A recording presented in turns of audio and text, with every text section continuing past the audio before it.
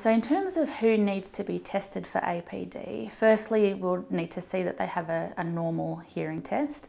Then it's generally people are having difficulties processing what's being said, even if there's the slightest background noise. So for example, for a child in a classroom, it can present itself as they're not paying attention or they're not responding correctly, but really they're just focusing very hard, but even the sound of, say, someone clicking a pen or blowing their nose next to them is enough for the signal to be so jumbled up by the time it gets to the brain that they just appear like they're not focusing.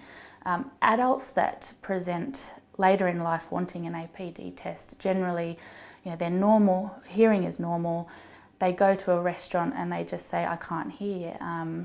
Hearing has been ruled out as being fine. The next step will be to looking if there is an auditory processing issue that is causing those difficulties for them.